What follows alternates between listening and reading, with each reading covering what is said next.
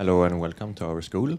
So starting off, we start with quite an obvious question that you will probably be quite tired of by the end of New Year, which is how does it feel to earn the Nobel Prize? Strange. I feel that I have been accidentally transported into some alternate universe where reality no longer exists. Very, very strange. Are you satisfied with earning the Nobel Prize or having a mountain named after you? Because apparently there's a mountain in Italy that is named after you. It's not a mountain, it's just a rock. About, 5 meters high? It just so happened that we were driving up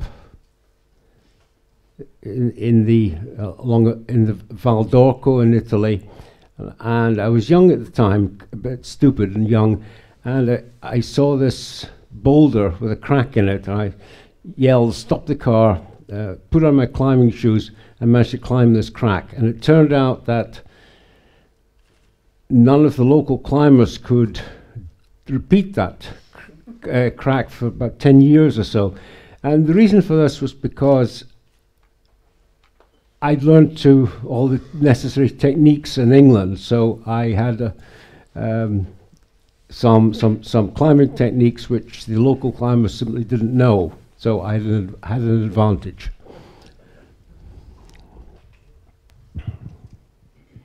I've heard that you feel you got to work with David Thouless by coincidence. Why is that? Oh, all right. I was a postdoc in high energy physics in Torino in Italy. My plan was to then get another postdoc position at CERN in Geneva. However, as is my usual due to my laziness, I failed to get the paperwork in on time, so I didn't get the job I expected to in Geneva. So I was basically unemployed, and then I thought, okay, better find another job. So my wife walked down to the railway station and bought an English newspaper for the job advertisements, and I filled in all the job applications I could find, and was accepted at Birmingham, so I went there. And of course at the time it was the last place I wanted to be, but it was actually the best move I could make, and the rest is sort of history. So are you glad you got to work with David Thouless then? Oh yeah, very glad, because he has the most amazing mind. It's a mind that operates on a level, above almost everybody else, and so his ideas and just general insights into physics were a major education. And if we hadn't worked together, this wouldn't have happened. For how long have you been interested in physics?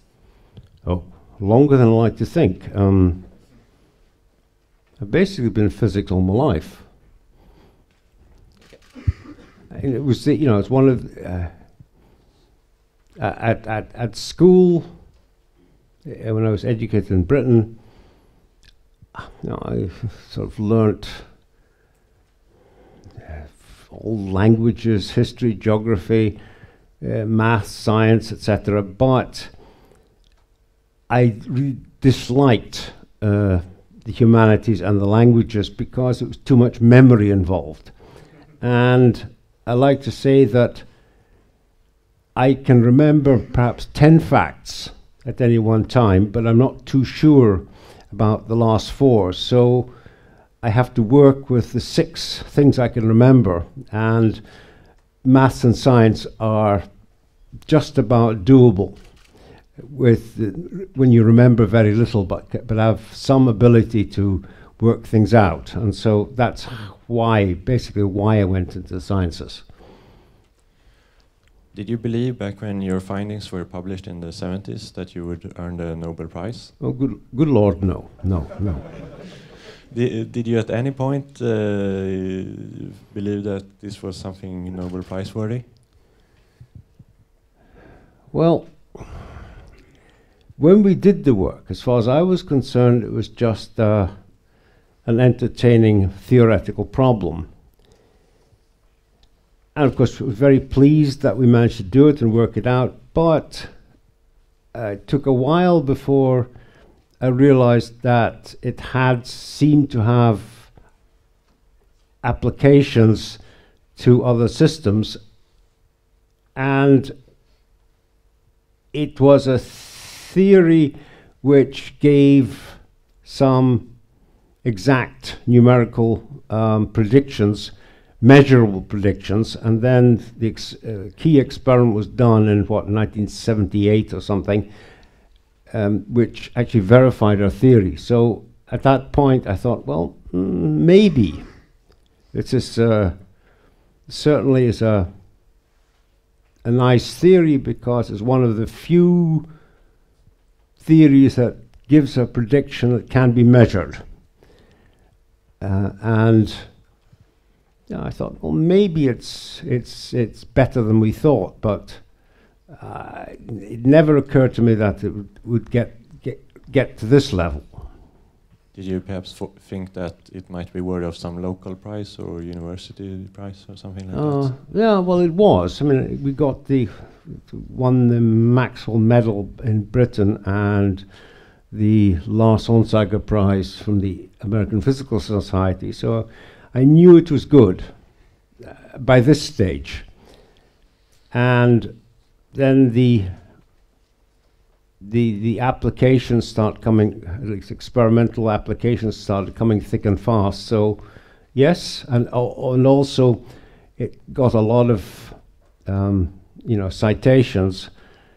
But possibly one of the most cited papers written. I can't remember how many times it's been cited in the literature, but it must be approaching several thousand anyway, which is amazing for a scientific paper. So yes, it was something which clearly has got some attention, and it was clearly correct what we'd done, but it's impossible to tell whether something is ever going to get the Nobel Prize. So how do you think your discoveries can be used? Now, I was afraid of that question because you see, as a theoretical physicist, I don't think about applications. So it's not clear to me what it may or may not be applicable to, because it is a strictly theoretical exercise. At the moment, I guess you can say that it does explain some phenomena which really puzzled people earlier. For example, for those people who are interested in studying strange things, like in 2 dimensions. I mean, who cares about a 2-dimensional fluid or a 2-dimensional solid? Okay, but if you're a theoretical physicist, you think about stupid things like that. And there were some rigorous theorems around which said that, or seemed to say that, a 2-dimensional superfluid or a 2-dimensional crystal cannot exist. Now, no, but this was just because these rigorous mathematical theorems are certainly correct, but they were just misinterpreted. And so what David and I did was we sort of sat down and thought about things and realized that, okay, sorry, let me back off a minute. One standard picture of a crystal is, you know, atoms or particles on a particular regular lattice. And so, in other words, if you know where one particle is in the crystal, you know where all the others are. However, such an idea simply doesn't work in 2 dimensions because of the effects of vibrations and so on. And so the positions of the atoms are really not well related to each other, because 2 particles which were far apart in the crystal are going to diverge from the original positions by an amount which is enormous amount. And therefore you would say crystal can't exist in 2 dimensions. But we thought, well, no, wait a minute. That's not, you know, the essence of a crystal. The essence of a crystal is that it's a solid, it's an elastic solid. In other words, it has it's a thing which, if you try to, you know, take one side of the crystal, push it one way, and the other side, you know, push the other way, shear it, it's called, then a solid has a resistance to this sort of shearing force, or stress as it's called technically. Whereas a fluid like water, if you take, you know, a jug of water and forget about the jug, if you take one edge of the water and try to move it that way, and the other edge you try to move it that way, it'll move without any, you know, applying any force at all, because it has no resistance to shear. So therefore, what would distinguish a crystal from a fluid is really this so-called shear modulus. And so we concentrated on that. And it's an analogous quantity in a so-called superfluid, which is another system which again is easier to think of. It's a simpler system. And so we decided that it's worthwhile looking at these systems in 2 dimensions, because clearly they could exist, and they would be, you'd have to change one's way of looking at solids and liquids in 2 dimensions from the standard way of looking at them. And so that is what we actually developed, if you see what I mean. So, are you afraid of any possible military applications your discoveries might have? No. I can't imagine a military application, but what do I know? I mean, Your father was also a scientist active in the biochemistry field. How did this impact your life? Well, it certainly got me interested in science, but I remember an experience as a fairly young child which turned me off biological research, because my father used to take me into his lab from time to time, and I don't know, 10, 11 years old, something of that order. And one day I was in there.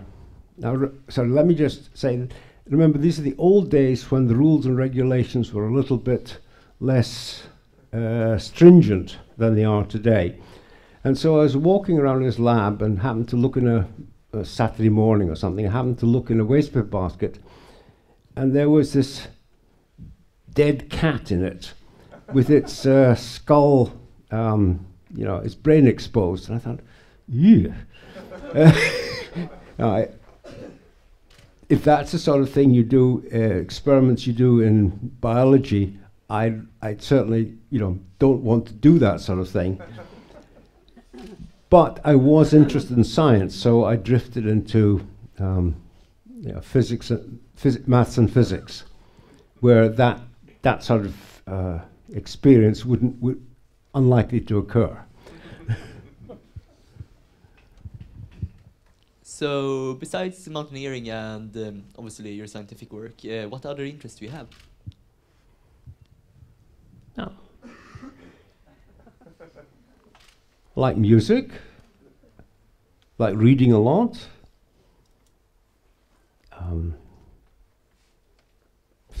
family, friends, usual stuff. Okay. Would you describe yourself as a workaholic?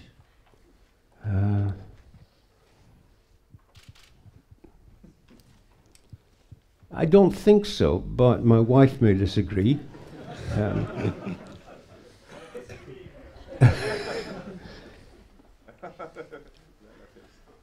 If I really get into some problem, which really bothers me, I can't leave it alone, then I guess I might turn into a workaholic, because my wife tells me I was in my younger days, simply because if I went out for a meal or something, I'd have this paper napkin, and suddenly I'd reach for the paper napkin and start writing something on it, and then stuff it in my pocket and look at it later. But so I didn't consider myself a workaholic, but my wife, as I said, my wife might disagree. So a non-workaholic day, how would that look compared to a workaholic day? Oh. Well, in my younger days, at weekends, I'd go rock climbing and spend 2 days sitting on ledges on a cliff somewhere holding ropes. And then on Monday to Friday, I'd be working. So I guess I suppose that lifestyle could be called a workaholic, because I considered the weekends as play and the rest of the week as work. So I used to play hard and work hard. But then on the other hand, I was quite happy spending a day doing absolutely nothing. I mean, when I say nothing, I mean nothing. Just lying around, reading, maybe getting up to go to the fridge to eat something. But so I could work hard, I could play hard, and I could, I guess you'd say, rest hard. Were you able to have like a normal day where you go to the university and work there, but when you go home you drop the work, or is it always in your brain? Oh, sure. I mean, certainly I could do that, because I could combine my hobbies, like work during the day and then do nothing when I got home. So, I said, work hard and do nothing hard. So. But when you're working on something, do you have a feeling of how far you are coming in your research? Like, or do you feel that you're close, or are you just blindsiding it?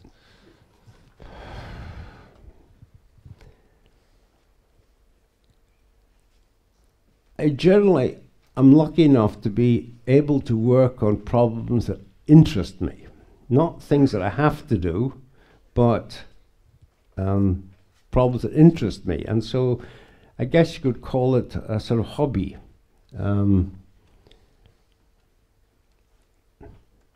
It's not much more to say, because the reason why I have been known to work hard is because I've enjoyed what I was doing. But certainly my other activities, I only do it because I enjoy it, not because I have to, if you see what I mean. But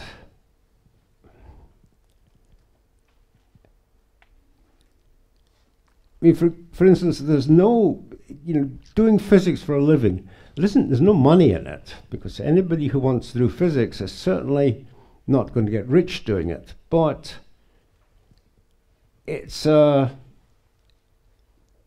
if you enjoy difficult puzzles, then it's a fun subject to pursue, but you've got to like it a lot, because remember, eventually you're going to have to go out and make a living, and yes, you could make a living doing physics, for example, but it's not going to be a good living. So you've got to, you know, you're not going to have much money, so you've got to really love it to do it seriously.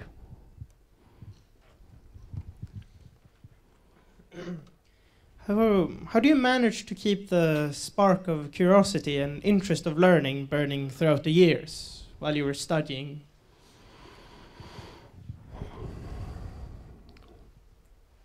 Well, that wasn't too hard, because in physics there's always something new, or something you don't understand or nobody else understands. I mean, for instance, look out the window at the natural world. The job of a physicist is to explain the natural world. And now, if you can explain everything you see through the window, you're much more knowledgeable than I am, because I don't understand half of what I see, and so. But this is the job of a physicist: is to try to understand how the natural world works. Nothing to do with religion or anything like that. It's just trying to understand how the world we live in functions, what makes it tick. And there's, you'll never ever get bored doing that, because everywhere you look, there's something you don't understand. Well, I don't understand. Okay, so for that reason, I find it a fascinating subject. What scientific discovery do you think has been the most important leap of human knowledge? I've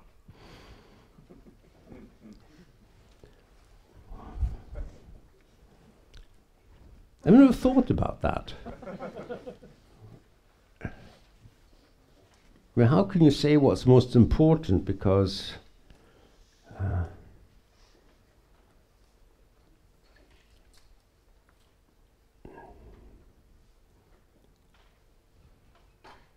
one of the relatively recent things that has been very important is, of course, the discovery of the transistor, because that was certainly a piece of physics. And then some bright people said, "Oh, wait a minute, this is applicable to some electrical engineering problems, and hence we have computers, cell phones, and so on." But without the original discovery by a couple of physicists, we wouldn't have these marvelous devices that we have today. Whether this is a good thing or a bad thing, that is not the business of physicists to decide. So physicists just try to increase knowledge about whatever thing interests them. What the world does with those discoveries is not it's got no the physicists say that nothing to do with us. It's if you want to kill yourselves with the knowledge we give you, be my guest. But so I think one has to separate the pursuit of knowledge from the applications of this knowledge, because a lot of knowledge can be used for good or bad. And of course, unfortunately, human beings generally use the knowledge for bad things rather than good things. So, I don't know what else to say about this.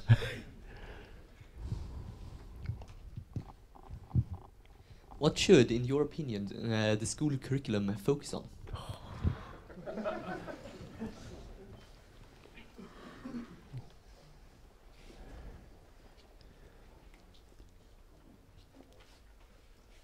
Well, I guess the school curriculum should just focus on learning as much about different things as you can.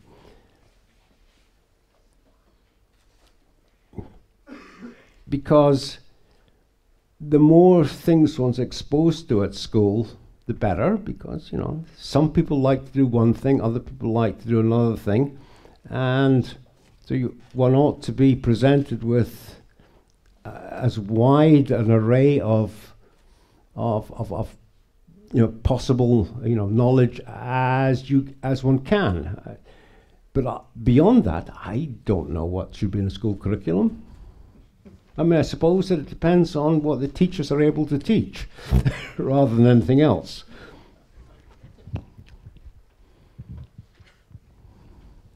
What was your doctorate project about? What did you do for it? It was a long time ago. Oh yeah, I was doing high energy physics, and I was trying to calculate, what was it? Something to do with things called Reggie poles, I seem to remember. So I was just doing whatever I could do for that, and, you know, whatever problem I thought might get me a PhD.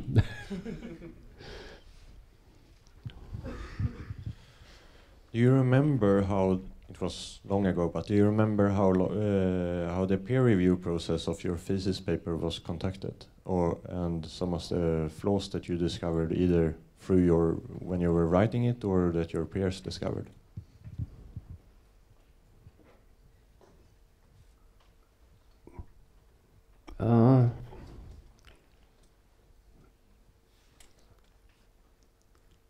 Let's put it this way.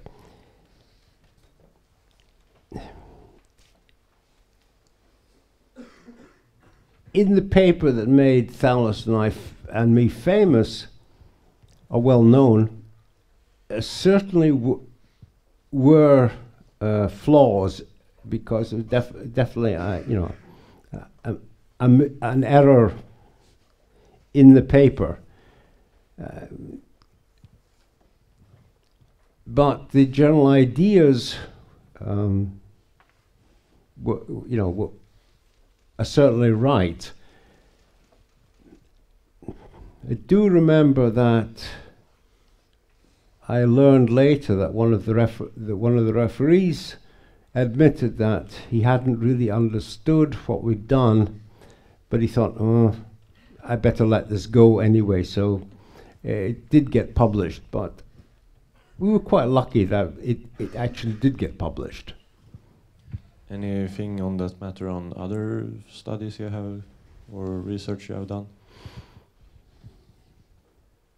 Well, everything else I've tried to do has been relatively trivial, and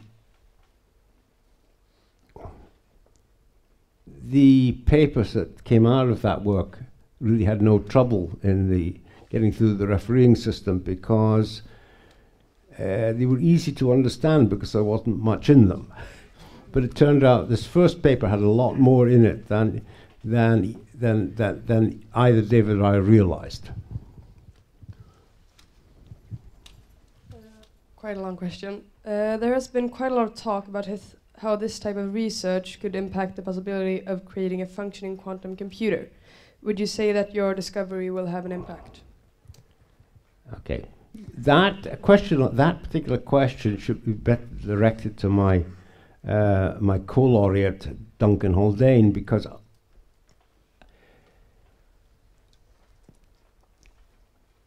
I worked on purely classical systems, okay, whereas Duncan Haldane worked on quantum mechanical systems. It sort of applied the same, and David Thalus worked on both.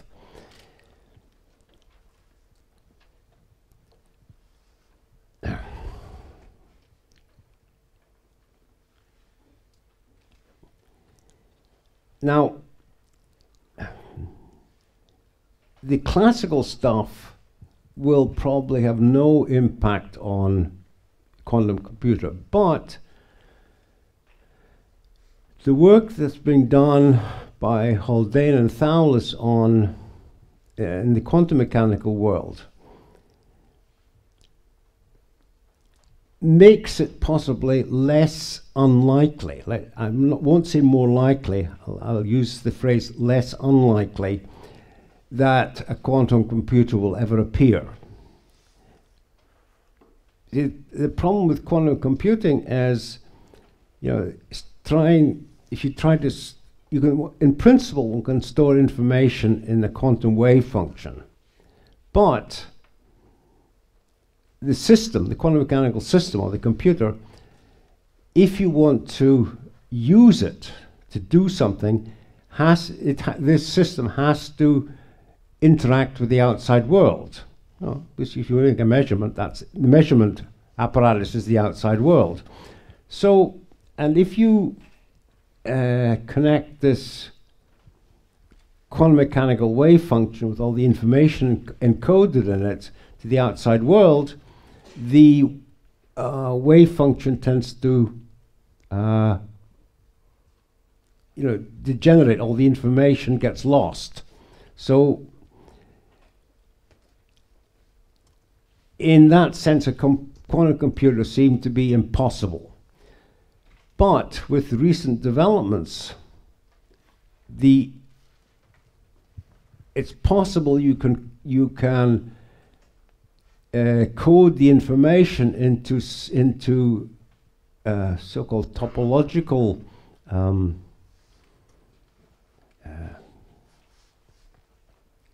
quantities, and so the information is then spread over the whole system. So therefore, if something goes wrong with a local piece of the system, it won't completely wipe out all the information. In other words, the information should be more robust. And this is exactly what these topological things do. They're not local quantities, but they're really global things.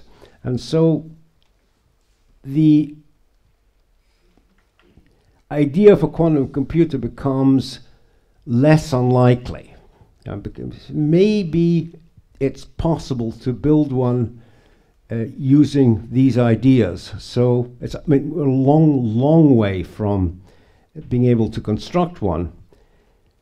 So the chances of me getting a desktop quantum computer before I die are no longer zero, but they're maybe 1 in 10 million now.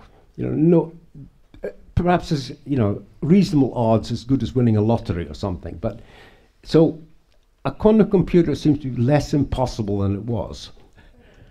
So let's say we already had functioning quantum computers. How much easier do you think your work would have been? That's an impossible question, because I haven't a clue how one would use a quantum computer. Assuming I had one that worked, I wouldn't know how to actually use it.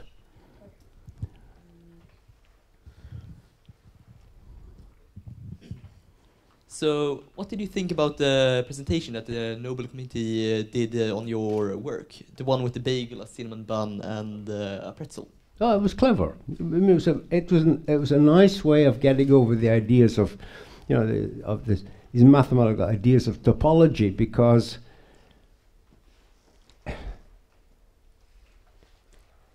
okay, you can say that the sort of things that David and I did in the classical case is that yes, topology is important, etc. But you don't need to use these words and think about the mathematical topology of the system, because actually pictures will do it for you. And so, but in the quantum case, it gets a little bit more complicated, and so then these mathematical ideas become much more relevant. Yeah.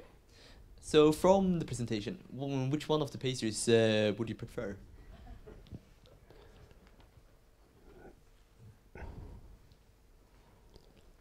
Well,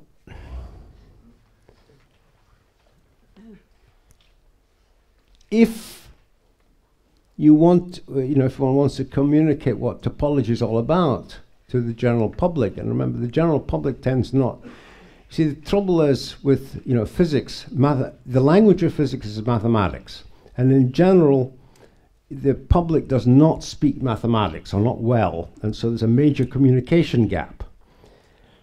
So, if I thought that the bagels and the things idea was a quite neat way of getting over some of the concepts of topology, which, as I say, and these concepts are quite important in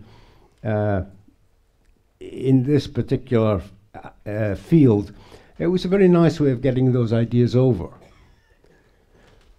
See, for example, suppose your quantum information, right? You need to somehow keep this information, and so you can actually read it out at some point. There's no good having information that you can't access. So,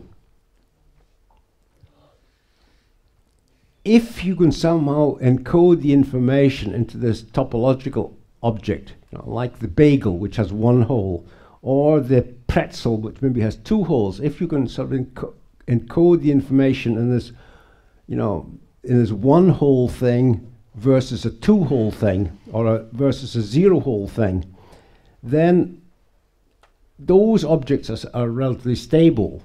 So, and it doesn't matter what happens in the bulk of the bagel or whatever, right? You can stretch it and compress it and so on and so forth. But as long as you don't tear it or glue up the hole is going to remain. So you certainly know this one whole aspect of the bagel is going to persist. So in other words, your information is maintained, or is stable. Does that answer your question? The question was actually, which one do you think is the most tastiest? But I mean, okay, well, that depends on what you like best. So I won't go into that. Okay, so for our final question is that a few years ago there was a study made that showed that Nobel Prize winners live on average 2 years longer than others with the same lifestyle. That would mean that you tomorrow will receive an extra 2 years of life in addition to the prize and the money. How will you spend these extra 2 years of life? I don't know. Just do what I do for 2 years more. Thank you very much for coming. You're welcome.